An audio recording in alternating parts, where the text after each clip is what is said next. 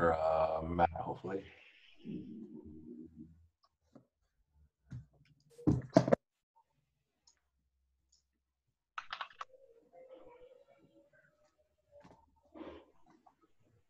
Hey, hey. Hey, Matt.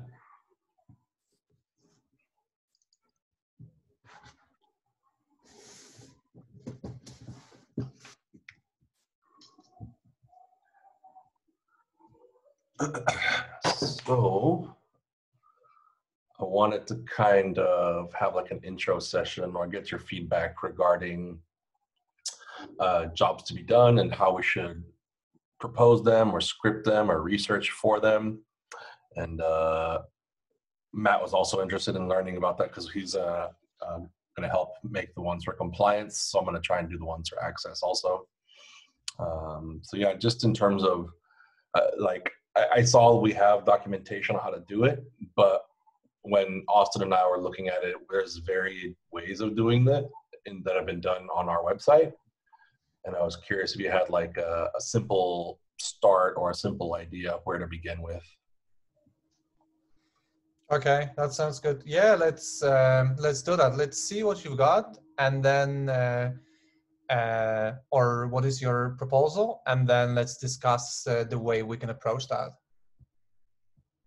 So for myself, all I have started with was the interviews to try and understand some of the problems around compliance and access, specifically more focused on access, but obviously the methodology can apply for either stage. And so just in understanding or looking at the link and the agenda, like it's a pretty rudimentary proposal. You know, you form your hypothesis, you conduct the interviews, and then you analyze the data and create a job to be done. My curiosity here is that I have already done the interviews or some interviews, at least from my side. I'm doing more as I go along.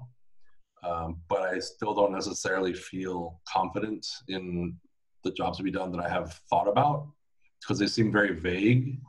For me, for example, like in access, one that I want to propose would be I want to have granular control over permissions and access across my organization so that I can maintain strict compliance and security protocols.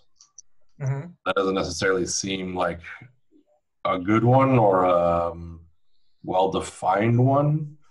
Matt, how do you think or how do you feel about some ideas that you might have for your jobs to be done?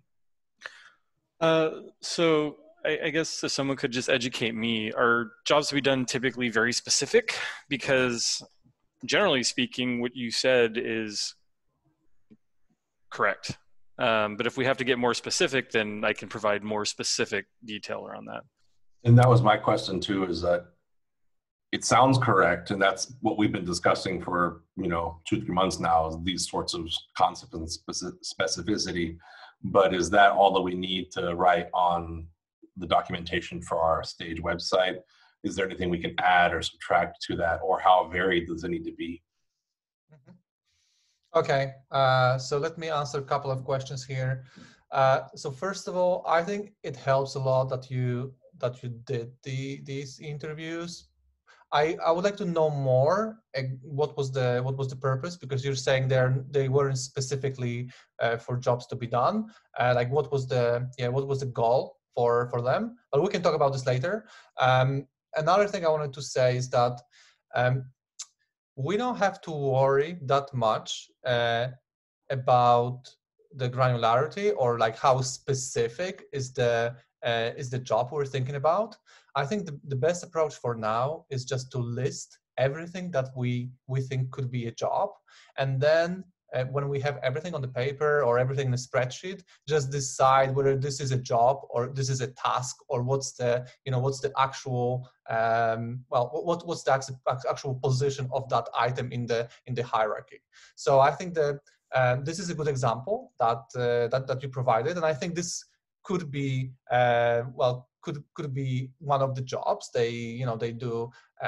We're talking about access, right, or compliance, but I think we're, like, regardless of the of the stage, I think this could be a job, right?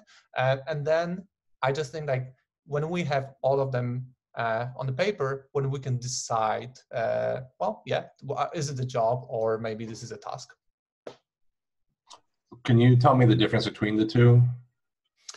Yeah. So task is more specific, right? So if when you think about a job, is probably something more general that you're trying to approach, right? Like you probably as a like if you are a compliance specialist, or if you are well, you're thinking like you have a handful of jobs, and within these jobs you have specific tasks that you perform in order to support that job.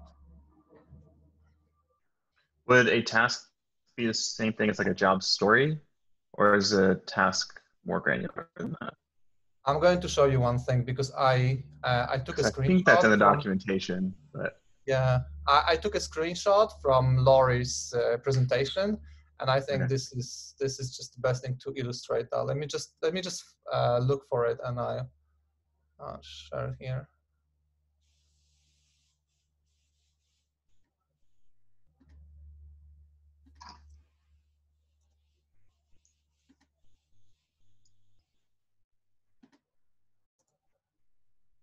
Okay, so just one thing, because I need to think how I'm going to share it with you, because I'm doing that on another computer. Let me just do. So Daniel, can I send it to you, and can you share it, please? Yeah, no I'm problem. just doing it from a different computer. Yep.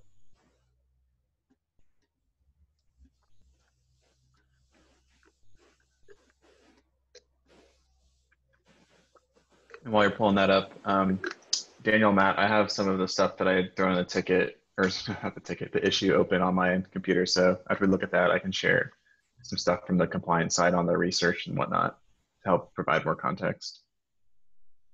Okay, thank you. So this is exactly what you were asking, and I think this explains it. It can be quite vague because you can question, you know, where is this exactly high level, when is this middle ground? But I think this illustrates, if you can contain something like user stories and tasks within a bigger or high level job, this is what job.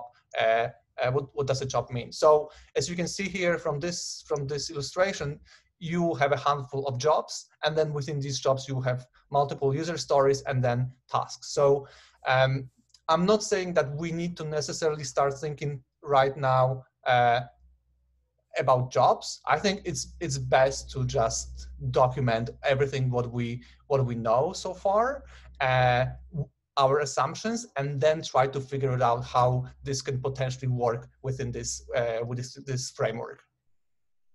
Yeah, that's really helpful. That makes it a lot easier to digest. Mm-hmm. Okay, no worries. Yeah, and I think for me, I know Matt has done a ton of work and research and interviews already. So it sounds like he's already ready to go. He's got a number of these already documented. I think for me, I want to try and pick up and start, since I'm coming over to Access now, and I want to make sure I'm doing it right. Sure. Which screen am I sharing currently? Am I sharing my one with? I'm sharing GitLab two screens. Well, it looks like you have the two windows side by side. Oh, I see. Okay, let's try this again. Yeah, I meant to have two windows side by side. Andre, let me know if that's too small, and I can move it to my desktop if it is. Yeah, it's pretty small. If you can Okay. go on, that Yep. will be better. Not a problem. New share. Desktop one. Okay. So I joined the team actually rather recently. Just for your awareness, I joined in like June 8th, I think was my start date. Same, so I've been same just here. okay, cool. There you go. Same start date. So I've been just trying to learn everything, as I'm sure you have, just to get familiarized with everything. So way back in the day, Matt went and conducted some user research with our user research group. And it looked like mostly, Matt, you were tackling some of the assumptions and trying to validate or invalidate some of the hypotheses that you had about the compliance area, as well as like trying to establish some user needs. And so there were a number of like customers that were talked to, those insights were documented. And then from there, I believe a number of features were inspired for ways to kind of solve some of these initial pain points that were identified around compliance. So one of those things would be like a compliance dashboard. So there's a broader vision of how that will come into fruition. And so what we've been trying to do is take some of these like use cases as an example and perhaps reformat them to better define those jobs to be done, those user stories or tasks, maybe retroactively, like knowing what we know so far, how can we define that today? And so where I was coming from was, okay, using the release management's handbook page as an example, they've defined a handful of jobs to be done for their group. Those job stories or user stories, as they could be referred to as well, and trying to do that for compliance, because we don't currently have that formatted anywhere today. And so I was curious to know your perspective on just like, how do we take some of those ideas that we had around like some of the use cases and reformatting them to jump into like brainstorming jobs to be done. Okay. Yeah, from my perspective, I think it's just a matter of two things. One, updating those use cases, because I haven't touched that epic since, I don't know, however many months ago Daniel and I put it together. So there's likely out of date information there. And two, then just pulling it out of my head, because there's a lot of stuff in my head that's not documented anywhere, which I know is super antithetical to GitLab values. So I want to make sure that we do get that out. So we can do that sync or async. I'm happy to accommodate whichever style you prefer. And then Anjay, sorry to interrupt you. No, that's fine. So the good news, from what I see, the good news is that we have something, right? Well, we have some assumptions about their jobs. So, well, I mean, I don't really see another way than just going through these assumptions and trying to fit them into the jobs to be done framework. The way we can start is if you can share the document with me, and I can spend some time with it and then make recommendations. I think that will be well, the most like the first step. Then we can decide how we what we do next.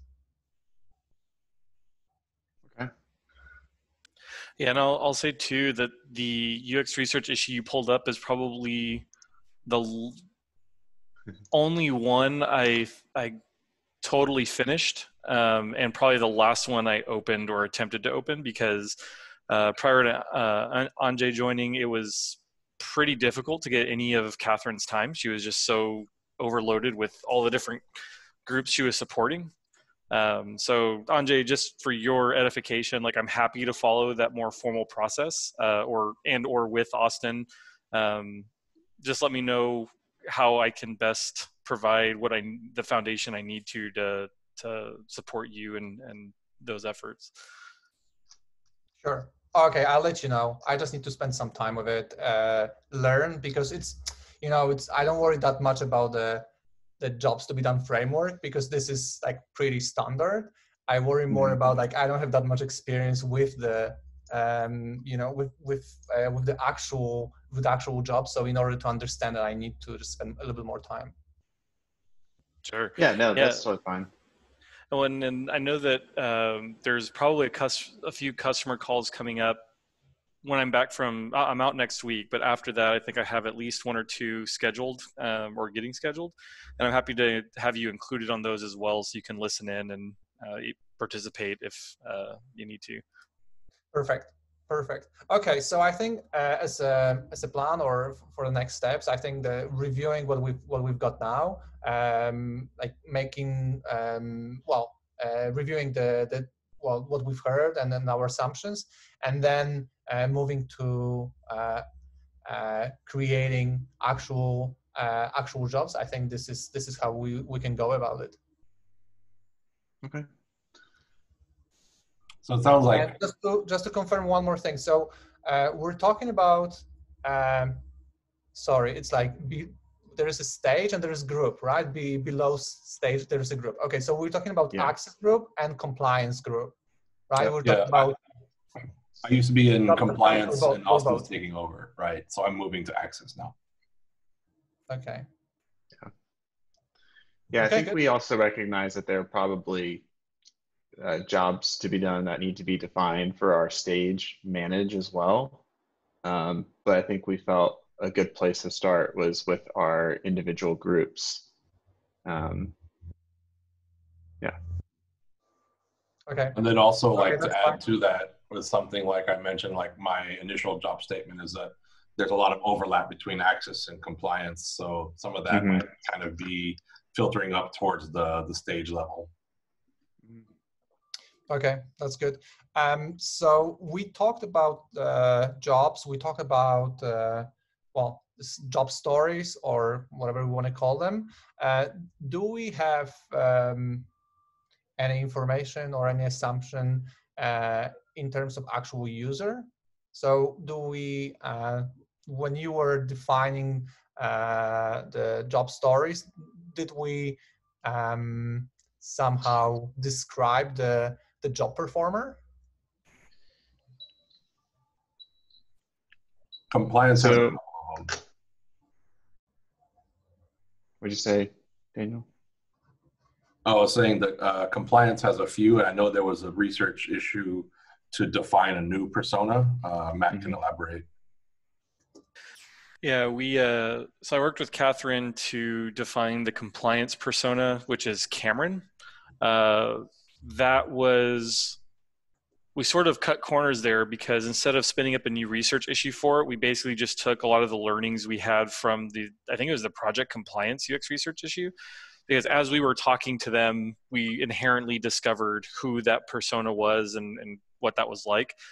And the short of it is the compliance persona, or like the actual compliance professional, is typically removed from GitLab. They're not usually involved with GitLab. They're usually telling the other personas at GitLab, hey, you tag, you're it. You have to make sure that these policies are being followed. So the compliance manager is really kind of like an amalgamation of maybe like Sydney, the systems administrator, and I think Parker, the product manager. It just depends on who's the unlucky chosen tribute. But sometimes Cameron, the actual compliance manager, is involved. So that's sort of our take on it and what we attempted to quantify there. Okay. And how about the access group persona? For access, it's going to be admins. Okay. Because it'd be mostly people who maintain organizational structures, maintainer, owner, admin.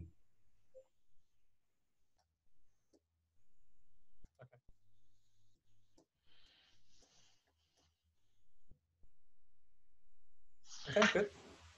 Yeah, and Matt, while Ajay's getting caught up, you and I could do essentially what was like in the handbook with Daniel, and we could just try one of those, just like a brainstorming session around jotting down those tasks, and then we could do another session with Catherine too, maybe to help us refine that all together. Yes, that's a good idea. We can do that. I would just suggest that if we do a brainstorming session, it won't be like completely like from scratch.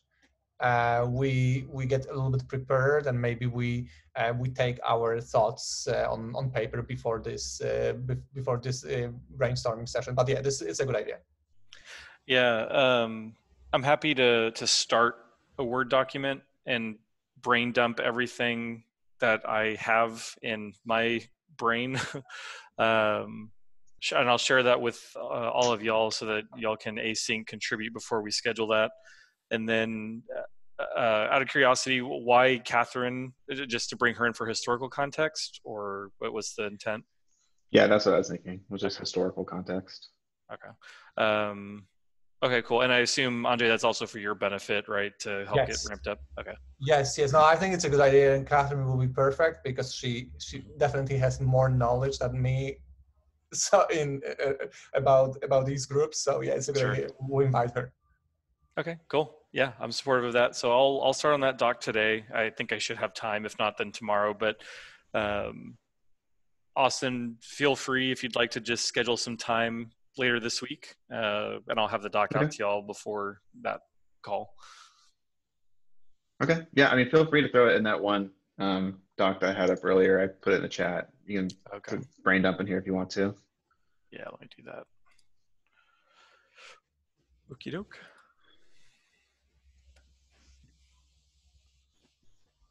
So that was it from my side. I don't know if y'all had any other input or questions. I'm good. I'll have a lot of questions. I'm not today. Yeah, I feel that. Well, cool. I guess we can go ahead and end the meeting early. It was thanks for y'all's time, and we'll follow up when we move forward. Yeah, thanks for scheduling it, Daniel. Cool. Thanks, everyone. See y'all later. Bye. Bye-bye.